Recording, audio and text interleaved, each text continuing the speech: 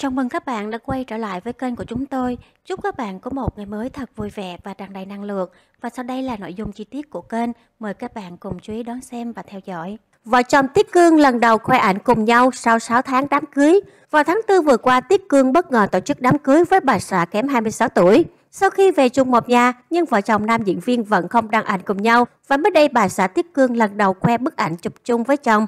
Vợ chồng Tiết Cương lần đầu khoe ảnh chụp cùng nhau. Trên trang Facebook cá nhân Ngọc Thưởng, bà xã của Tiết Cương đã đăng tải bức ảnh chụp selfie cùng với chồng. Đây là lần đầu tiên vợ chồng nam diễn viên công khai khoe ảnh chung sau 6 tháng đám cưới. Có thể thấy cả hai đều rất tươi tắn, rạng rỡ và vui vẻ. Tiết Cương trông hạnh phúc hơn hẳn khi sánh đôi bên vợ trẻ kém 26 tuổi. Trước đó, vợ chồng Tiết Cương toàn đăng ảnh check-in cùng địa điểm nhưng không chia sẻ về đối phương.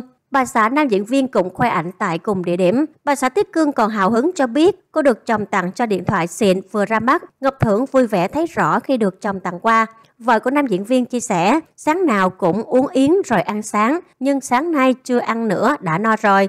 Em nói nhỏ anh nghe nè, em còn thích cái rừng thông nữa đó. Tiết Cương cưng chiều tặng vợ trẻ chiếc điện thoại xịn vừa ra mắt. Bà xã Tiết Cương hạnh phúc khoe ảnh cùng món quà được chồng tặng. Có thể thấy Tiết Cương rất yêu thương cưng chiều vợ trẻ kém 26 tuổi của anh. Chắc hẳn vì không muốn ồn ào, tránh bị soi mói nên nam diễn viên mới chẳng chia sẻ gì về bà xã của mình. Tuy trước đó không đăng ảnh chung nhưng khán giả vẫn soi được nhiều lần vợ chồng Tiết Cương cùng nhau đầy hạnh phúc. Điển hình như cặp đôi cùng khoe ảnh vi vu Phú Yên, Vịnh Hạ Long hay cùng check-in tại một địa điểm nào đó. Tiết Cương hào hứng khoe ảnh vi vu tại Phú Yên. Bà xã nam diễn viên cũng khoe ảnh ở Phú Yên cùng thời điểm đó. Vợ chồng Tiết Cương còn cùng nhau đi du lịch ở Vịnh Hạ Long. Rất hiếm khi đăng ảnh cùng nhau.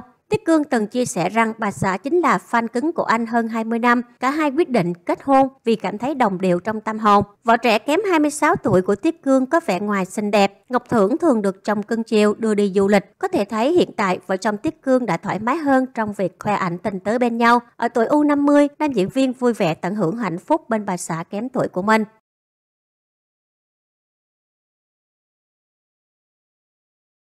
Bản tin của chúng tôi đến đây đã kết thúc. Cảm ơn các bạn đã quan tâm và theo dõi. Hẹn gặp lại các bạn ở những bản tin tiếp theo.